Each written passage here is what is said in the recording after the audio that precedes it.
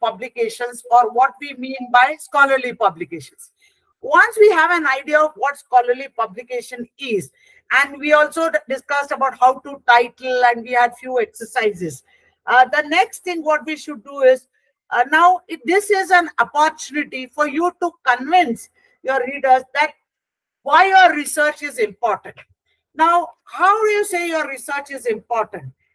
So you need to have a good introduction in your research paper. That will tell how your research is important. So what is a good introduction? A good introduction in your research paper will answer the following questions. One, what is the problem you're solving? Now, when we say problem, the word problem is used here loosely. Problem doesn't mean necessarily in terms of a mathematical problem. It can be an issue. It can be something which the organization is facing a difficulty, or it can be a foreseeable, futuristic problem which the society can face.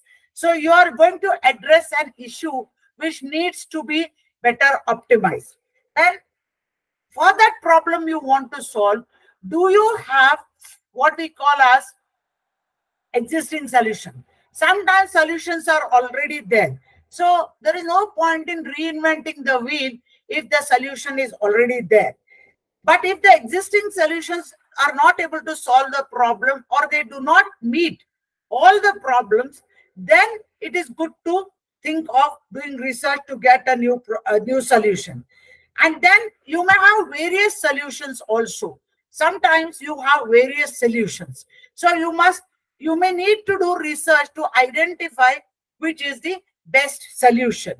Now, when you're doing the research, it cannot be very comprehensive. It will always be that, there will be some limitations in the research you do. So you must know the limitations of your research, and also what your research intends to achieve. That means, what is the significance of your research? So your significance of the research will also help you to understand what are the limitations of the research. Now, when you submit a proposal or what we call as a manuscript to a journal, editors like to see that you provide a perspective which is consistent with the nature, with their journal's nature. Now, that is why yesterday I was telling very categorically that when you want to publish in a refereed journal, it's very important you do your homework. Understand the journal, understands its objective, understands its core theme, because the title of the journal sometimes itself tells you themes. Like, for example, if you say Journal of Management Science, it will cover a lot of things. If you say Journal of Knowledge Systems, it will cover a lot of things. But if you say Journal of Human Resource Management, now human resource management is the boundary of that journal. So you must be able to link your paper or your manuscript or your research to the perspective which is consistent with the journal. Otherwise, what happens, even if it's a good research and even if it's a good manuscript, when you send, it will be rejected at the desk itself. It will be said as desk rejection because it does not fit the theme of the journal. When you are doing introduction, you must also have certain core literature review citation in that to support why your research has a legacy. That means your research is having certain background, and you must make sure that your citations include recent citations, unless it is a seminal work. For example, if you are stating something of innovation theory, then Rogers' innovation theory, diffusion of innovation theory is okay. Or if you are stating, say, for example, the resource-based view, then Barney's grand theory of 1991 is okay.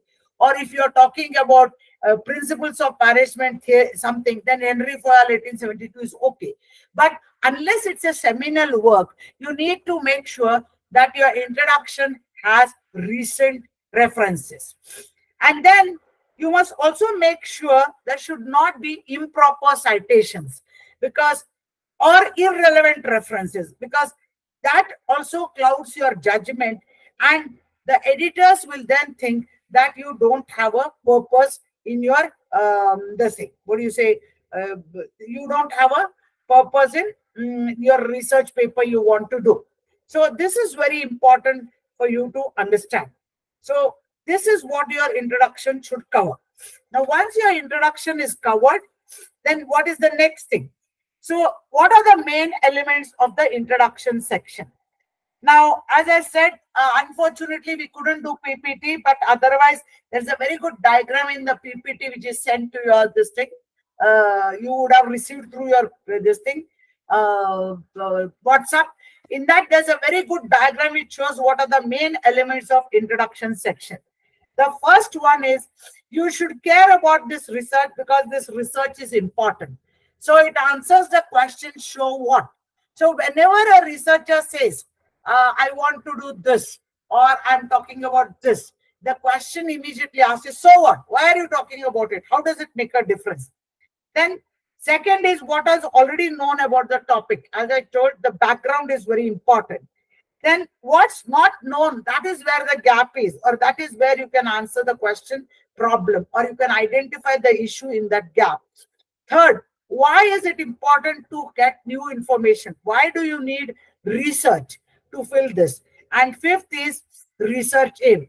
Now, this is a reverse triangle. So when you follow these steps, you will get what we call as ultimately what should be the research aim of your objective.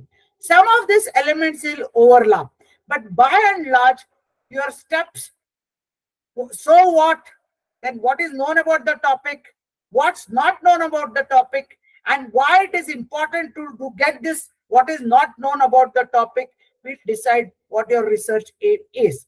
Then now generally, what are the pitfalls in the introduction section? What are the general mistakes people do when giving an introduction section? Introduction is generally very generic and not written for a specific journal.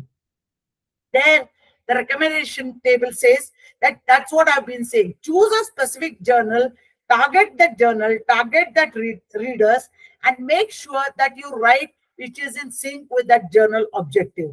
Citations are inadequate to support. Make sure that any claim you make is well cited. No point in saying that leadership is very important to achieve objectives. Who says so? So you must give citations for this, citations of all the researchers who have established that leadership is important for achieving the goals of the organization. And then your research aim must be clear. Research aim is vague. So include enough information and key elements. Make sure your variables are clear. So your research question must be crystal clear. The main research question should be, what is the role of leadership in the data management area? What is the role of leadership to achieve sustainability? So that clarity should be there in your research question. Now, some additional tips for this introduction are, don't write too much. Many a times we write more, we use more words than necessary. So it's good to be concise and precise. Then don't make this section into a history lesson. I mean, don't give too much of background, long introduction, and you must never have long sentences. The thumb rule is no sentence should be more than 8 to 10 words. No paragraph should be more than 8 to 10 sentences. That's the right way of doing a research work. Then we all know that in a research, any researcher is keen to present new data. So, but do not forget that you need to have the whole picture before. So whenever you want to present a data, make sure you have the data in its right form, a table, a graph, or a paragraph discussion. The introduction must be organized from global to a particular point of view, guiding the readers to your objectives. That means you begin from generic, like for example, I said leadership in general, then types of leadership, then how transformational leadership will help in achieving sustainability. You can't suddenly jump into transformational leadership. Then people don't understand where you are going and where you're coming from. State the purpose of the paper and research strategy adopted to answer the question. Always keep separate and ensure manuscript flow logically from one section to next. Hypothesis and objectives must be clearly remarked at the end of the introduction.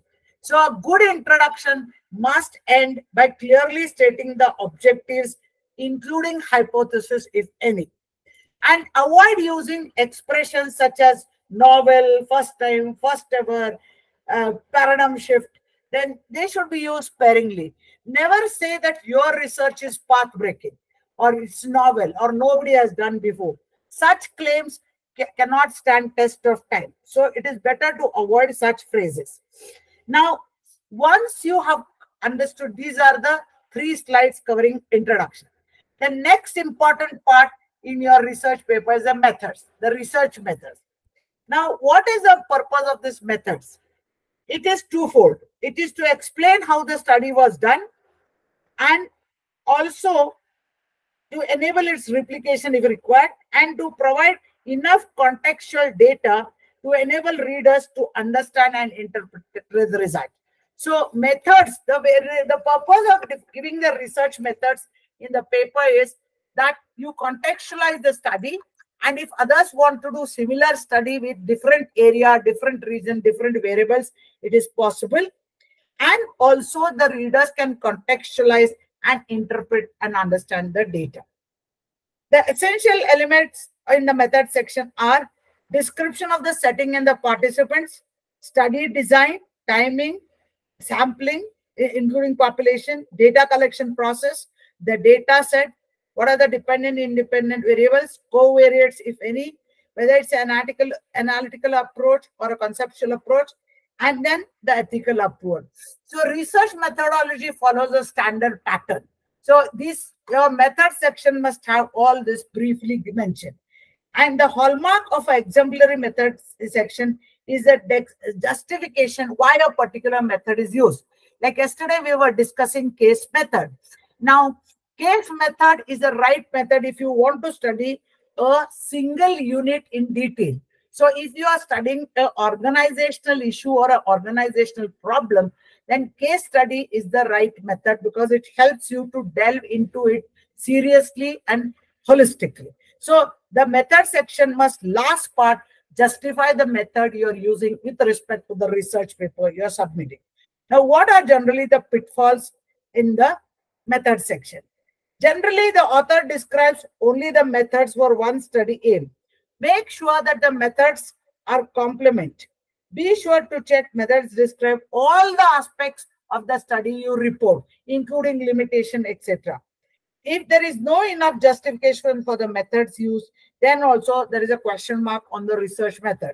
So justify each approach, each variable, why you are using a particular variable, why you are using a particular method, why your sample is so much. If it's quantitative, which is the formula you have used to get a quantitative sample. If it is a qualitative, then what is that limit, or how have you achieved the saturation? Then what is the triangulation methods you have used? What is the test of reliability, validity of data, etc. So you need to include all these things so that the research methods section is scientific, logical, and convincing. So now we move to the next, which is the heart of the research paper. That's a discussion. Now, many people are always wondering where we should put where. Generally, we have introduction, then we have the literature review, and then we move towards methods, and then we go towards discussion. Now, discussion is what? Discussion is you must explain what your findings are and what the results mean. It is actually an easy section to write, but very hard to get it correct, because sometimes discussion means the researchers tend to discuss many things, but that is not the thing. The discussion pertains to your findings and to the research objective. Remember that. That's the boundary of the discussion section. You must take into account the huge number of manuscripts are rejected because discussion is weak. Many of the manuscripts, I think a study has shown that around 70% of the manuscripts which are rejected is because the discussion is weak. When you say weak, it means that it is not relevant. It is not as per the methodology and the findings and as per the data. So you need to make sure that the discussion corresponds to the results. And it doesn't give again the results again and again. You need to discuss the results, not state the results again. Here, you need to compare your published results with the previous literature and the references you have used in the introduction. Now, this is important. We always say the discussion section must be able to link the previous studies, that is the literature, with your own study. That shows that you have worked really well on the research. And never ignore work which is in disagreement with yours. In fact, you must confront it. For example, if some of the research has said that transformational leadership is not good for sustainability, and they have their reasons. Well, if your study finds out that transformational leadership is good for sustainability, you must take that and say, in the study by so and so, their findings reflected that transformational leadership may not lead to sustainability. However, our findings are in line with so and so who confirm that transformational leadership enhances sustainable development. So that's the way you should be able to juxtapose your findings. So disagreements must not be disrespected. Disagreements must be dealt with through citations and confronting with academic arguments. Now, that is very important. Now, generally, what are the pitfalls there? The pitfalls are generally what happens is many times the author repeats the results again in the discussion section. That should be avoided. You must go, discussion section must discuss your results. Then, many times the implications of the study are also not given in the discussion. Now, every study has got implications, and the implications can be of different kinds. They can be policy implications, they can be managerial implications, they can be theoretical implications. So all implications of the research must be clearly stated. And along with stating the implications, if there are limitations in your study that restrict the implication, that also must be clearly brought up. Statement about future research are too generic. So your future areas of research must also be specific. You can't generally say there are many more areas you can do research under for transformational leadership. Many areas are available for doing research in sustainability development. Now, these are generic statements. Instead of that, you should be clearly able to say, developing frameworks of transformational leadership to enhance sustainability would be an interesting future area of research. Or sustainable development in emerging economies and solutions to enhance those sustainable development frameworks are future areas of research. And that is the way it should specifically come out. Now, once you are finished with discussion, then you come to the results section. Now, results section is also very important because the focus of the results section should be association with your statistical test. Now, two guidelines are there when you write your results. The results must present answer to each of your research questions. So it is better to write your results against your research question. That will help in beginning it better. Then you must also not forget to report non-significant association. Many times what happens is when you are giving your research findings, the results, you will see that main things are covered. Some minor things which are more important but bring out the relevance and your fineness of the research gets ignored. So make sure that even smaller non-significant associations are covered. For example, in a study of transformational leadership, when you're doing major variables, you understand that communication is an important variable. And you must highlight that, how communication will alone or proper communication will enhance transformational leadership. So don't assume that people know things. You have to spell them out. And to avoid confusing the reader, avoid abbreviations in the tables or figures, define them. And if you are using abbreviation, first time use it fully. In the bracket, you write it. For example, if you are using artificial intelligence, first time you must write it fully. In the bracket, you write AI in capital and subsequently use everywhere as AI. And in the key terms, you must define what artificial intelligence you mean, so that there is no confusion about the abbreviation you have used. Now, what are the pitfalls in your results section? Generally, sometimes people feel results mean just give statistics. Now, that has to be explained. See, what happens is any table which is not explained below becomes a table which is not interpreted by the researcher. So whenever you give any statistics, make sure the statistics are explained. Don't use casual words like cause, impact inappropriately. Because yesterday, as I was explaining you, these terms have got technical meaning. You must be sure of why you are using them when you are giving your results. So if you are saying that this is the cause of this, then you must be able to tell what causes what. If you say this is the impact, then what is that impact? You should be able to explain. So words like related, associate, are more appropriate than cause, impact, etc. The direction of the association also must be clear. Otherwise, if your direction is not clear, it becomes very difficult for the people to understand what you want to say. So, just a minute. I'm just changing the slide here. Just give me a minute. Okay.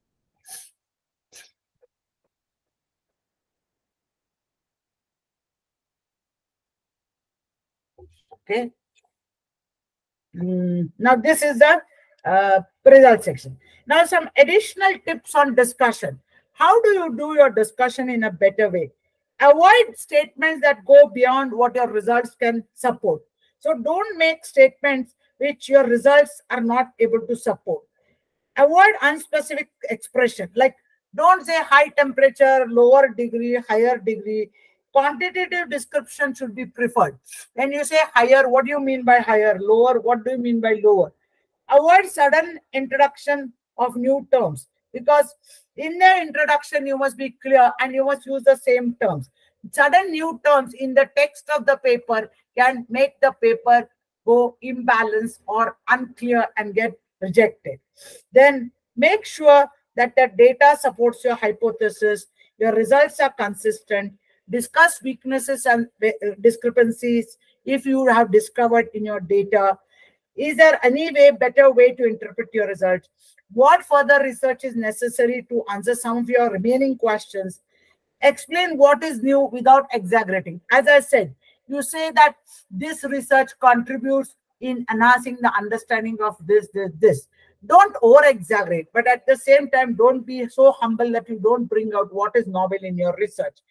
And revision of results and discussion is not just paperwork. Sometimes when you get a comment that discussion is weak, you need to strengthen.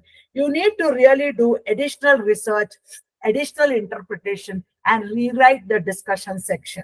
If you don't do that, then after revision, your paper will get rejected.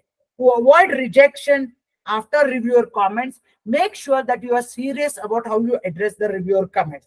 Now, there is a good diagram about what are the major elements of discussion section. You should have a mini synopsis, that is abstract, then restate main findings, significance, compare results, what are the future pathways, what are the strengths and limitations, implications of the research, and suggestions for the future research. These are the main aspects of research. Now, the next thing what we are going to discuss is abstract. Now, many of you must be wondering that abstract comes first in the paper. Why am I discussing it last? It is because you need to write the abstract last. First, you need to develop the paper and you need to write the abstract last itself. Because an abstract which is written at the beginning is never written in a proper way. Only after a paper or a manuscript is fully developed, you can write a proper abstract. In an abstract, there are two words which are essential. What has been done and what are the main findings. So an abstract must tell what has been done and what are the main findings. Abstract must be written after the manuscript is ready, though it is the first section in the manuscript. So make sure that you write abstract after your paper is ready. Now, what are the guidelines for peer review publications? Research your publishing options. Consider what are the options you have. Take time to explore the journals to choose the best fit. Then draft your article, as I said. Read the instructions for the authors. Make your submission, wait for peer review, make revisions. Then, once your article is accepted, make sure that you promote your published work. Many times people publish, but they don't promote it in the academic circle. Then that is where then your research doesn't get citations or the research gathers dust. So you must, it is the job of the researcher to promote the published work also. And today you are lucky, most of you have got good social platforms, academic platforms like academic.edu, ResearchGate, where you can just, if not upload the whole paper, you can upload the abstract and say, this is what you have published, this is what you have published.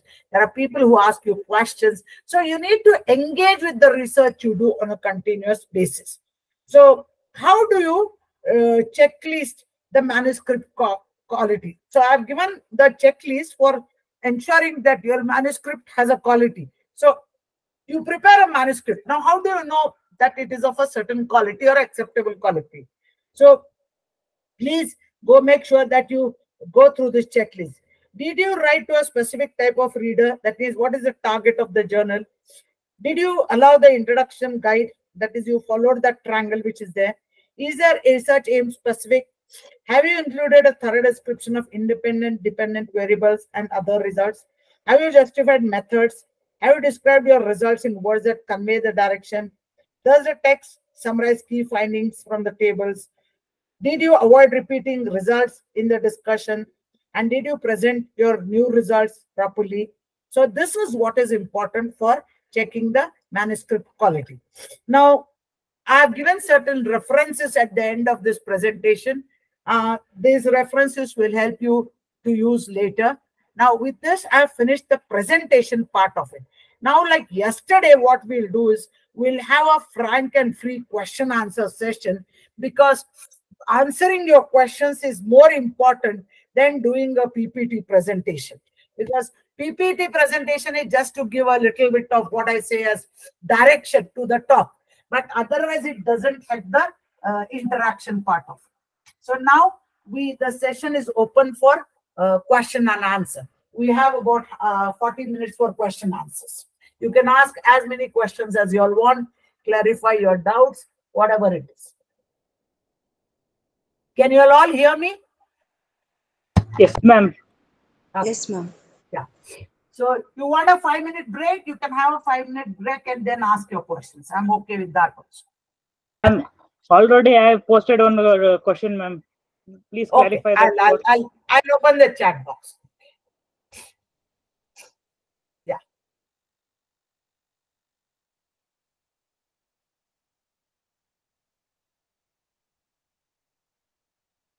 Both in another under the same right. I mean, it gives the same meaning, right? Then why should we consider? Okay. I'll just check. Maybe by mistake there's a repetition. I'll just check it. Give me a minute. Slide number 2, main elements. Okay. Just let me open the terms.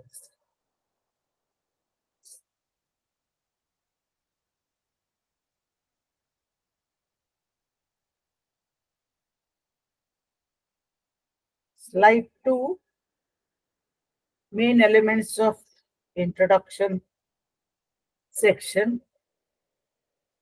Okay.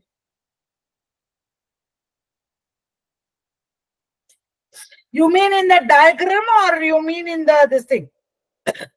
In the diagram, ma'am, 4th and 5th point. No. 4th and 5th point is, 4th is why is it important to learn this new information? That means it is bringing the significance of research. Okay? Okay, ma'am. Hello. Well, as the 5th point is giving you a research aim. What, ma'am? The 5th point is research aim. Okay? Okay, ma'am. And 4th point, why important to learn this new information? That gives the significance of your research. Okay, ma'am. So one is the significance, the other is the aim of the research. Thank you, ma'am. Thank you so much. Is it clear? Okay, so they're not same. Okay? Because significance of your research is the impact your research will have and the utility your research will have. The aim of your research is what your research intends to achieve. Is that clear? Yeah, ma'am. Clear, ma'am. Okay. You all can even orally ask a question if you all find typing it a bit difficult. If you type also, it's okay, but you can orally also ask questions. That it becomes faster and easier.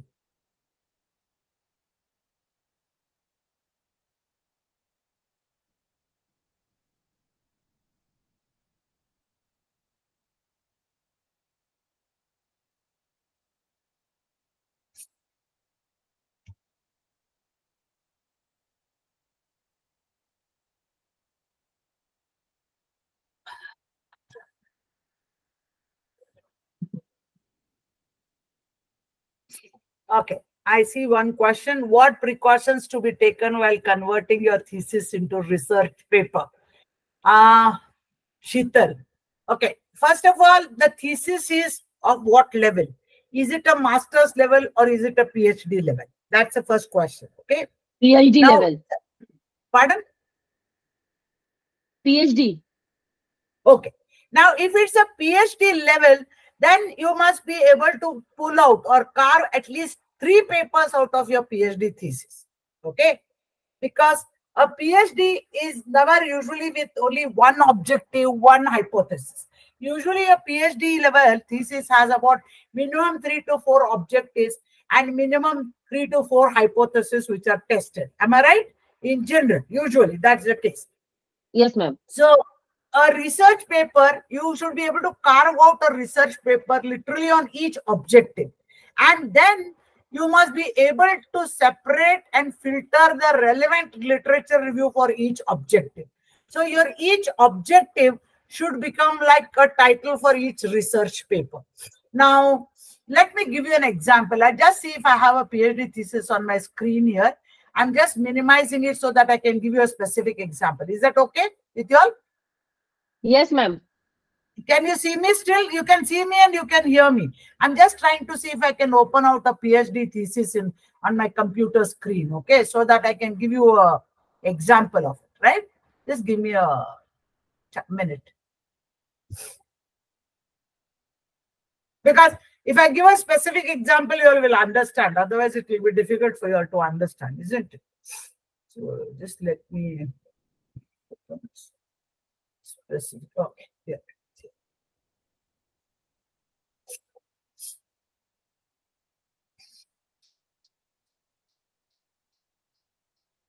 I'm just opening a thesis so that I will tell you these are the 3 objectives, how you can have 3 separate papers on that. Okay, so just to give you an example.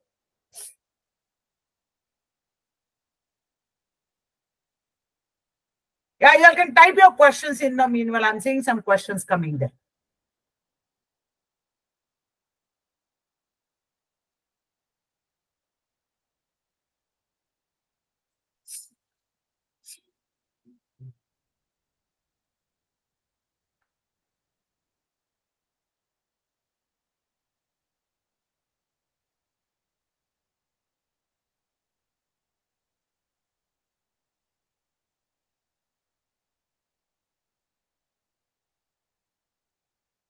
Okay, I have a thesis here. The title of it was, Investigating Critical Success Factors for Implementation of Succession Planning. Okay, this was the main thesis. Okay, now this thesis had got some 3 objectives. Okay, now I'll tell you how each objective should be converted into a research paper. So let me go to the objective section. Hey, where is the objective? Just did you hear the title? What I said? Yes, ma'am. Yeah, it was investigating critical success factors for effective succession planning implementation, for implementation of succession planning at a particular organization, okay, in public sector. That was the PhD thesis, okay. Now, there were 3 or 4 objectives. I'm trying to get the objectives so that I can tell you how you need to have a paper on each of the objectives. I'm going down to the objectives.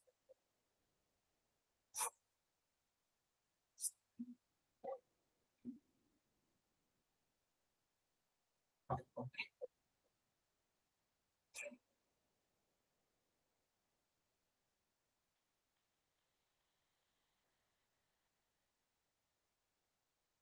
Okay.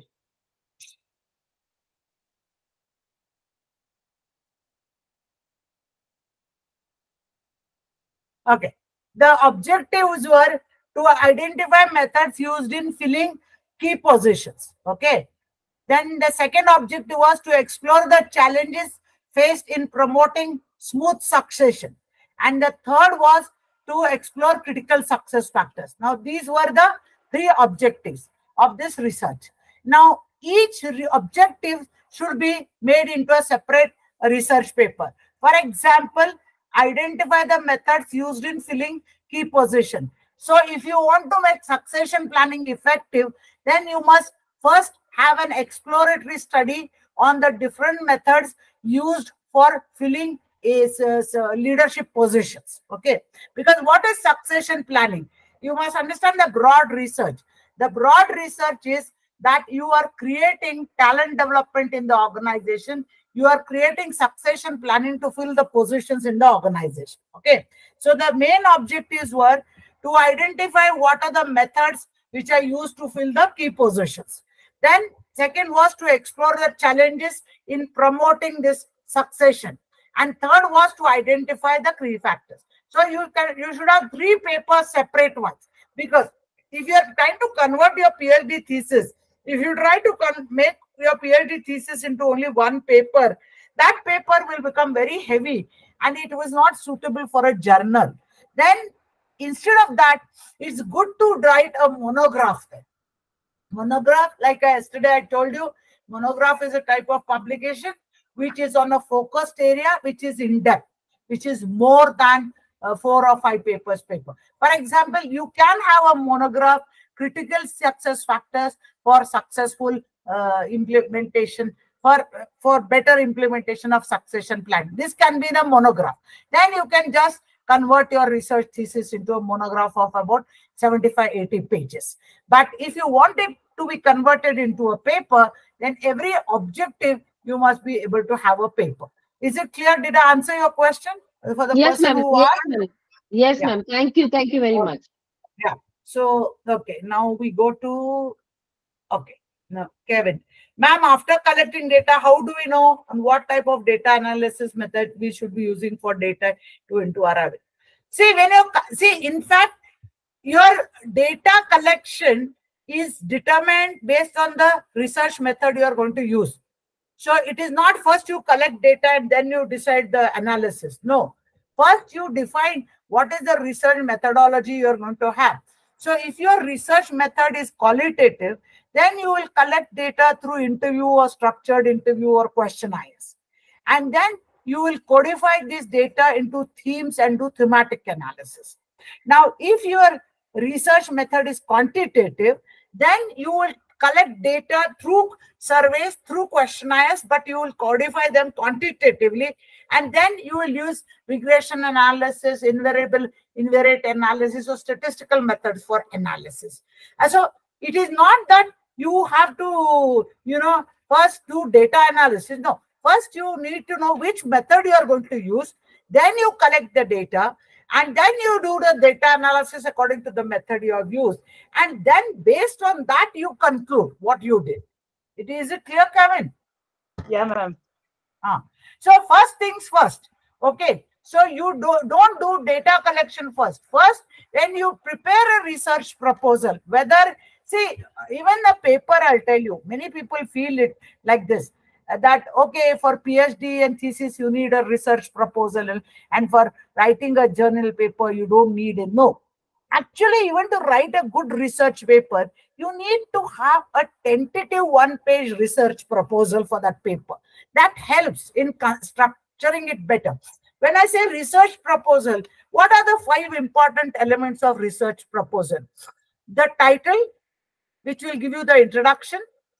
The method, which will tell you what research method you're going to adopt. The limitation, it will tell you what is going to be the scope of your research and what are your significance of the research and the limitations, so that it will give you future areas of research. So it's always good to have a one-page research proposal kind of a thing, even for a paper you want to publish. So you know what you are doing and what will be the end result. Otherwise, if you do reverse, if you first collect data and then you choose a research method, what if that data is not fitting your research method? it will be a problem, isn't it? Because that collected data will go waste. Or you try to fit the data. Now, that is not the way research should be done. Okay. First, you must understand to solve a problem, to fill in a gap or deal with an issue, what is the method you want to apply. Is it clear, Kevin? Yeah, ma'am. Okay. Vibhu, ma'am, in journals, our paper is reviewed by 3 reviewers, and each reviewer suggests to include so many changes. Do we need to satisfy every comment, man? Sometimes they tell us to include new objective or change methodology, and it's not possible to include so many things in one paper. What to do in that case, ma'am? Okay, a very good question. And this is a problem, genuine problem. Now, what you need to do is, without getting emotional, okay, what you must do is, you must tabulate the comments, okay. Suppose there are 3 reviewers, okay. Each reviewer, you make a table, or you make one table saying reviewer 1, this is the comment, reviewer 2, this is the comment, reviewer 3, this is the comment. Now, those comments will be usually based on the separate sections of the paper. Am I right? So there will be some comment on introduction, there will be some comment on research methods, there will be some comment on discussion, there will be some comment on conclusion. Am I right? It will be like that generally. So what you do is club the comments section wise. Okay. For example, if there is a comment on objective, let us say one reviewer 1 says that you refine your objective. Reviewer 2 says you clarify your objective. Reviewer 3 says add an objective. Suppose these are the 3 comments. Now, what you should do is, you don't have to jump in and do everything what the reviewers say. That's not the way, because the onus of the paper is yours. It's your paper. You must take the onus. So what you must do is, under your response to reviewer comments, you must say, as per the suggestion of reviewer 1, the research objective has been clarified and refined. Okay. However, the suggestion of reviewer number 3 to add the objective is outside the purview of the coverage of this research paper. This is the way you must respond. Is that clear? Hello, Vibhu? Can you hear me? Yes, ma'am, I can hear you. Yes, ma'am. Yes, did you hear what I said? Yes, ma'am. So there is no need to do everything. But when you are not doing something, don't remain silent. Face it headlong and state that why you are not doing it. Okay. You have a right as a researcher to say that this suggestion is not being considered because it is not in line with the research or paper you intend to complete, or your research paper is getting distorted, or it is not fitting in your thing. Sometimes what happens is, the research objective they are suggested to add can itself replace your objective by refining. So suppose the way you refine includes the suggested research objective, you can just say, instead of writing so much, you can say revise the research objective taking into comments the suggestion of all 3 reviews. Simple. That means you have clarified, you have refined, and you have also included that research objective. Okay. So it depends on how you revise. But you must not ignore a comment. That is very important when you are addressing the review. When you are addressing the review, you must address each comment, whether you have done or not done. If you have done, say you have done. If you have not done, you must be able to say why you are not doing it, because how it will come in the way of your whatever research objective or whatever. Is it clear? Yes, ma'am. In fact, when the way you respond to your reviewer comments sometimes makes your paper fly better. Because if you ignore it and if you don't respond properly, the papers will be rejected. But if you reply appropriately, the paper generally get accepted. That's my experience. Okay. I mean, many times when the reviewers have said, you must add this, you must add this, you must add this, I've always said, thank you for the comments. Thank you for the suggestions. However, these suggestions are not considered because they may distort the very objective of this paper, or they are outside the scope of this paper. Okay, ma'am. That's the way to. But make sure your language, your words is polite. That is important. Okay. Okay, ma'am. Okay, Kelvin. Ma'am, base on our title itself, we can decide the objectives of our title, right? Or is there a way to identify objective? Like, what is this here you're typing?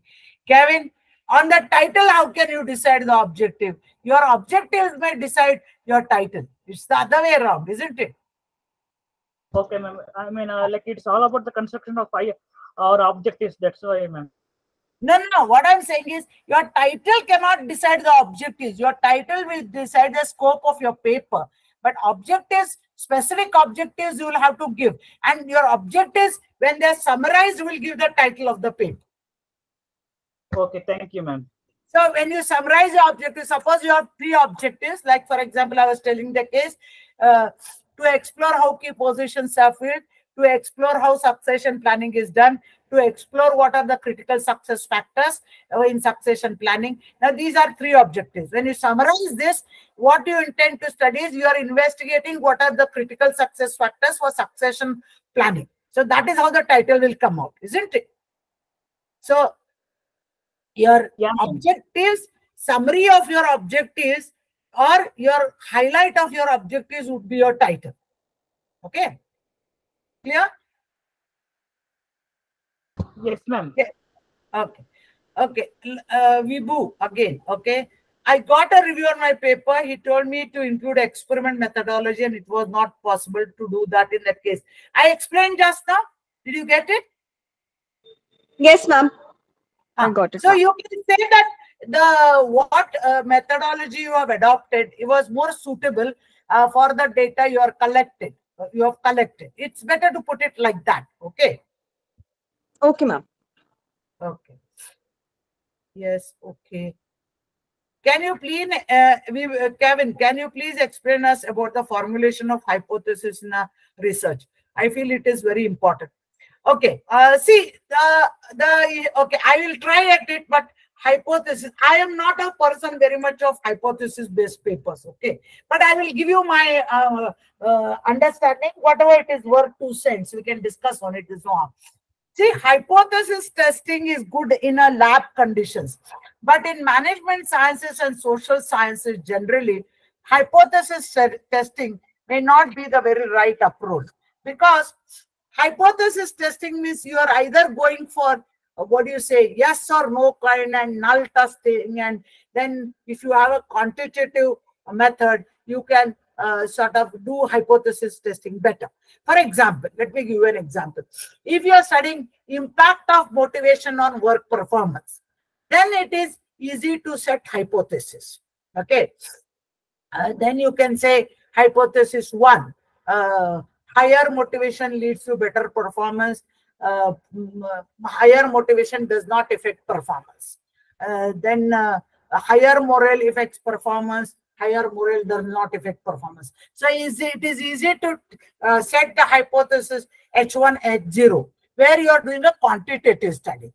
But if you are doing a qualitative study, it becomes very difficult to set hypothesis. So hypothesis, formulation of hypothesis should be considered more for quantitative studies. That's my personal view, okay? But then, as I say, researchers differ on this. Many of them argue that even qualitative studies can have hypothesis. So hypothesis testing, when people say, I always feel hypothesis building or formulation of hypothesis is suitable for quantitative methodology. That's my view. So if you are doing quantitative methods where you are studying impact, or you are assessing something, or you are studying effect of this on that, these are all quantitative studies. In fact, the title of the paper, the title of the thesis of the paper tells whether it's a quantitative or a qualitative study.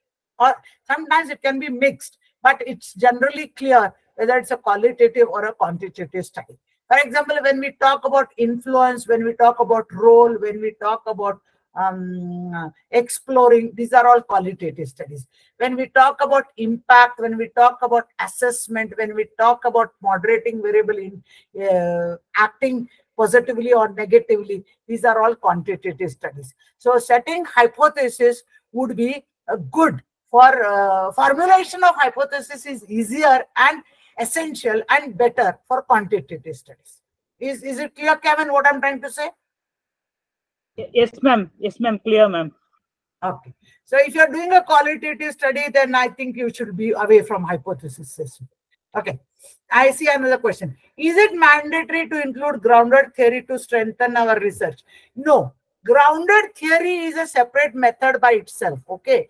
Grounded theory approach is a research methodology, and it is meant for qualitative research. And you should not use the term grounded theory in a very loose sense. Because if you are just doing literature review for your paper, then it is not a grounded theory approach. Okay, grounded theory approach is a separate research methodology of qualitative approach. Under qualitative method, grounded theory approach is a research methodology, which means that you are taking the theories which are already given, you are going into the depth of them, their application. Then yesterday what we were talking, it's got to do more with bibliometric analysis of those theories, and then trying to understand those theories are grounded on what variables, and then applying them.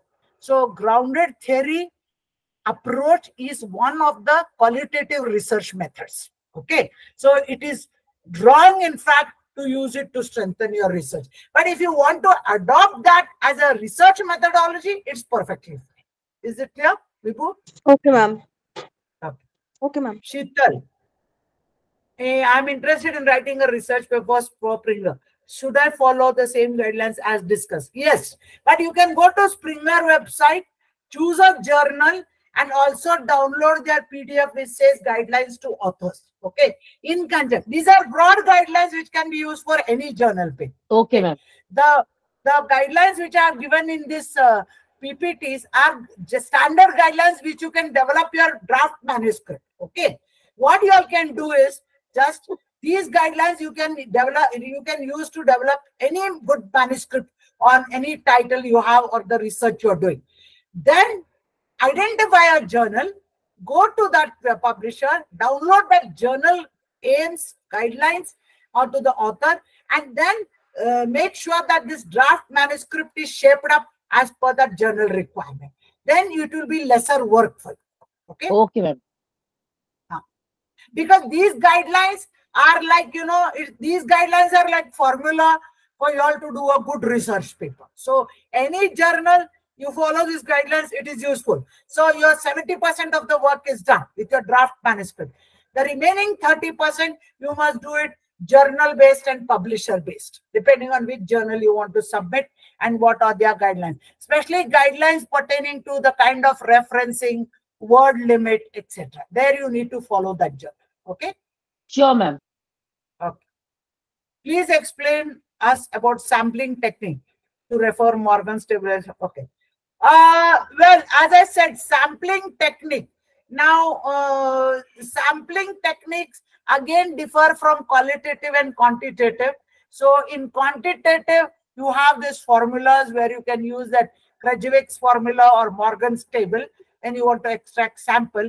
But in qualitative, usually the sampling is based on maximum sample size can be 40. Okay, in qualitative technique, because as per our Creswell, 25 is good enough, because but the 25th sample, in fact, many times at the 20th sample itself, you reach the saturation point. So these techniques of sampling are suitable. The formula-based samples are suitable for quantitative techniques. But other than that, the sampling methods, if you are asking, whether you should use the total population method, whether you should use random sampling, whether you should use strata-based sampling, the sampling methods can be dependent based on what kind of study are you doing and what kind of population you have. For example, if you want to study on employees' motivation, if you are doing employee motivation across the organization where all levels are there, you want to include, then stratified sampling is better. But generally, employee motivation you should not do across the organization, because what motivates employees at supervisory level is different from what motivates employees at management level. So there it is better to conduct studies itself level wise. So for example, if you want to do on motivation, you must do, what do you call as, how to, what motivates managers is different from what motivates supervisors. So you need to do those studies level wise. Then you can have random sample, okay, or what we call as what we call that random sampling, stratified sampling, alternate number sampling, or you can choose department wise sample.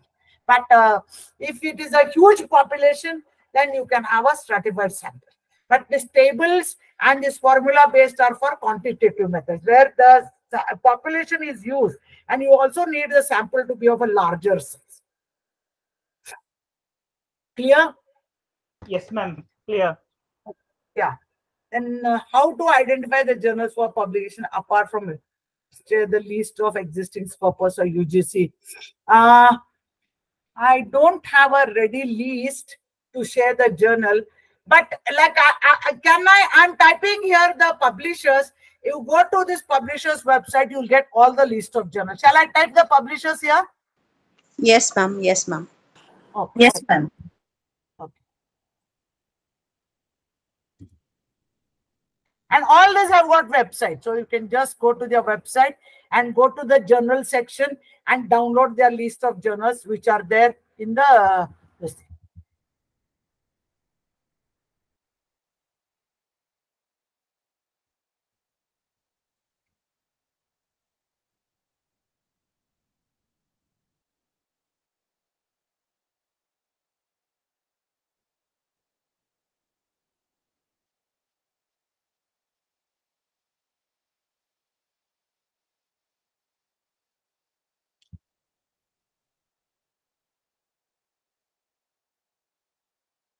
Okay. And then we have publishing India. Publishing India. I've just typed. Can you all see? Just see if the message has come. Yes, ma'am. Has it come? Yeah. Taylor, Francis, Emerald, Springer, IndoScience, RGI Global. These are international. Publishing India is Indian. And Publishing India has all the journals which are having UGC recognized. Okay. So, and big advantage for most of you all is Publishing India doesn't charge any publication charges. No what we call as article publication fee or open access fees, etc. Emerald, Springer, IndoScience, some of their journals are open access, some are what we call standard. So you have to check the journal. Each journal is different. Okay. You just go to this website and you'll get the list of journals. Okay. Thank you, ma'am. Okay. Now, which question? Where was the? Okay. So I'm interested in sampling, how to identify journal. Ma'am, sometimes journal takes 2 years and keeps up papers, and shall we wait for such a long way, withdraw the, they are not. What is the best way to learn qualitative research? Okay. Now, Vibhu, it's like this. If you are a beginner or if you are just writing now research papers, it is better you don't send to such journals where the gestation period is so long. Because I think when you are new, what you are interested is to have a faster turnaround, isn't it? See, once you publish about, say, 30, 40 papers, okay, then it doesn't matter whether your paper takes 1 year or 2 years, okay? Because I think, if I'm not wrong, the usual requirement for an associate professor is 30 refereed papers and for professor is 40 papers. Am I right? Something like that, okay? Roughly. Am I right? Hello? Hello? Can you all hear me? Yes, ma'am. Yes, ma'am. Yes, ma'am. Yes, So now, suppose you are aspiring to be a professor or from assistant professor to associate professor. And what is important is you have that number of papers first. So sending to a journal which is going to take 2 years and all is a bit risky for you. So it is better you don't send there, and if you have sent by mistake, forget about that paper, do new papers and get published in other journals. Let that paper take its own time. But if you already have published sufficient for your career growth, you already have, say, 30, 40 papers, then it doesn't matter if you aim for journals, because after a particular number, then that number has got no meaning, okay? Then you must aspire for those better quality journals, where even if you publish, say, 2-3 papers in 2-3 years, still that papers will have value. So that's a decision you have to take based on at what stage of career you are. I don't know, Vibhu, I can't see you here. Are you assistant professor, senior lecturer? Where are you now at present, Vibhu? Ma'am, I'm Dr. working as Vibhu? an assistant professor. I'm working as an assistant professor, ma'am. Okay, where in Bangalore? Ma'am, in JNK, in MIT College. Okay, in JNK, Jammu Kashmir. Okay, Yes, now ma'am. I saw your picture. You are very young still. I can see your young photograph. No, so then in your case, I think it's better you first have certain number of papers which go for journals where there is a faster, turnaround cycle. At least the paper should get published in 1 year, 6 months, 1 year. So that once you have, then you can go for this journal. Because see, the time taken by journals such long is because they are in demand. There is a waiting time, they have so many manuscripts that your manuscript is put in a queuing system. So that means their journal has got that high index, and that's the reason why it takes time. And then again, there is no guarantee that it will be published, isn't it? So it's better if you don't have that kind of time to wait now. It's better you hold on and publish first in other journals, and then you can think of it. That is one way. Okay. And what is the best way to learn qualitative research? Qualitative research has got to do more with an individual's approach to thinking. If you are by nature a person who thinks, who has got the ability to introspect, to observe, then it's good to adopt qualitative research. Qualitative research calls for deeper understanding of the things. So more reading is required, more thinking is required, more mulling over ideas is required. Qualitative research is not as easy as people think. In fact, quantitative research is easy that way. If you can get the formulas right and do, it's easier. So one way of learning qualitative research is start taking 1 or 2 topics and read about them in depth, introspect on them, and see what are the areas, new dimensions you can add to that topic. For example, what is the subject you're teaching, Dr. Vibhu, if I'm asked? Ma'am, retail management. Retail management. Okay. Now, what you should do is, you should read, I'm sure you teach retail management. So what is that which is not, according to you, well written in retail management? Or what is that which you feel that retail management as a discipline must improve? Okay. Whether the strategies adopted in retail management are good or not, or whether the advertisement which are used for retail management are good or not. So some areas you must specifically note down and start reading and thinking on them and seeing how they are working in the field. Okay. And then take a good research methodology book on qualitative research. Criswell is a good book on qualitative research. Okay. If you read Criswell and understand that onion approach to qualitative research, it's a diagram. You can put it on Google also, Criswell onion approach to qualitative research, and then you read few papers on that, and then apply that to the retail management topics which you are thinking seriously. Over a period, you will refine in qualitative research. Okay. Okay, ma'am. Qualitative research has got to do more with thinking and observation and mulling over ideas and application rather than scientific formula application. Okay, that's how it is. But these are few ways you can. Okay, for qualitative methods, how to determine sample size? I think I answered this question.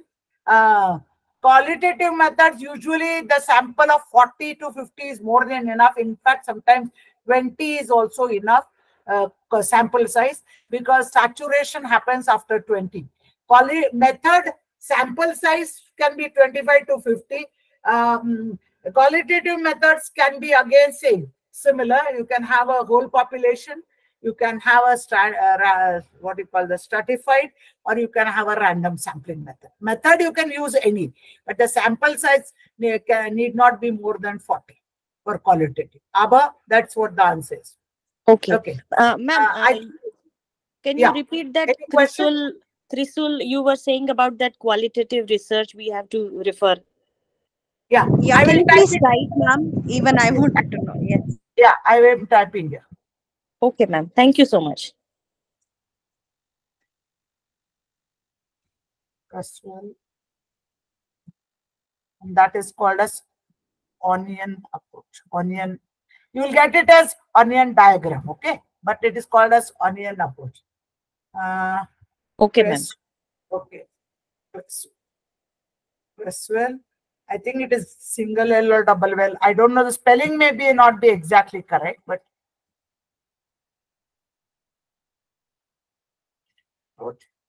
onion. It is onion diagram.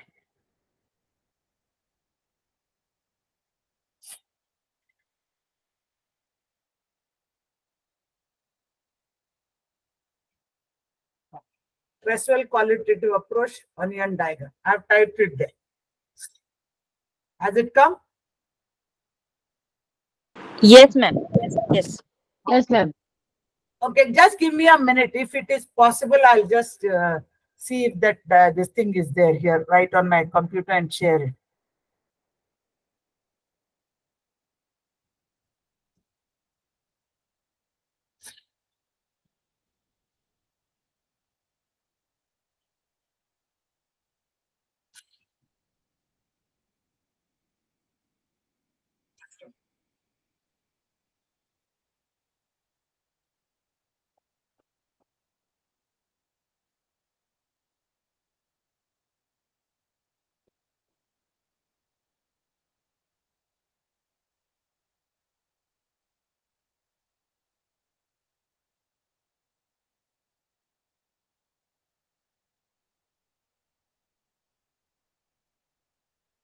Just getting it. Just give me a minute. You all can ask your questions in the meanwhile.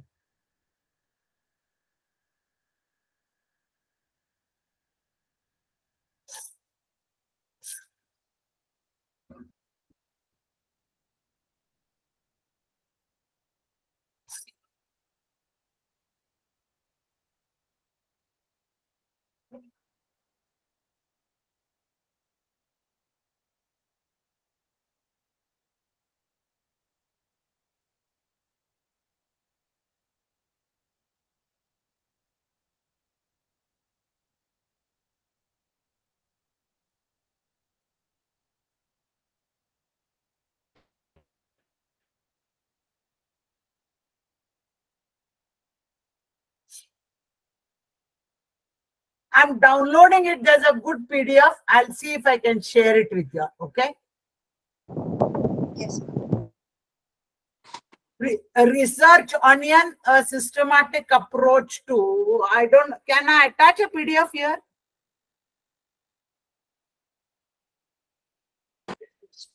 Yes, I I think so. can't It works. attach it here. I think only you can send messages. You can't attach it. Okay. Okay. What I'll do is I'll send it to Professor Datta. He'll send it to all of you. Okay. Yes, ma'am. Thank you. Okay, ma'am. Or Yes, shall I ma'am. give you the link for it? It is available on ResearchGate.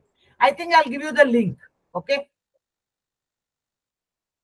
I'm typing the link here. Okay. So you can download it directly. Is that okay? Fine. Yes, ma'am.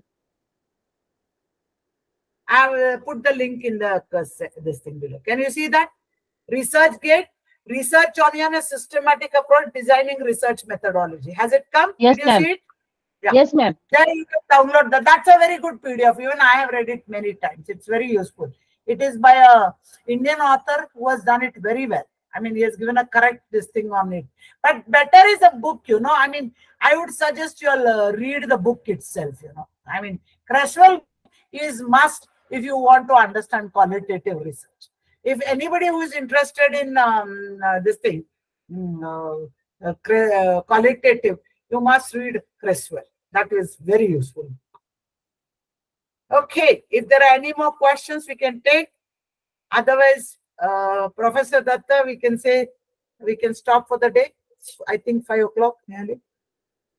If you all have any other questions, we can discuss.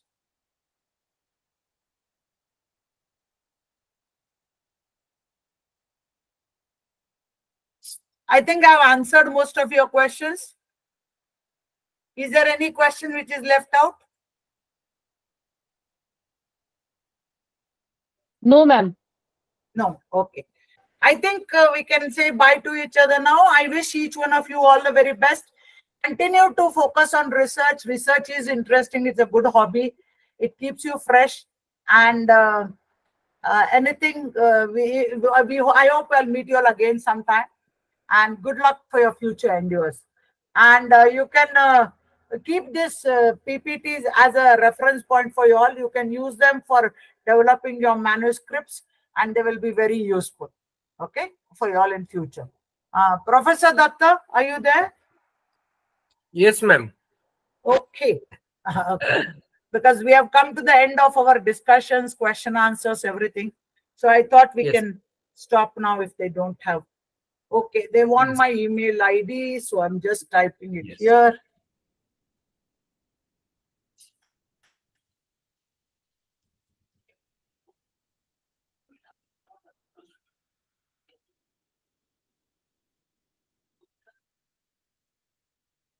Thank you. Thank you to all of you. And thank you, Professor Datta. We'll be in touch. Okay.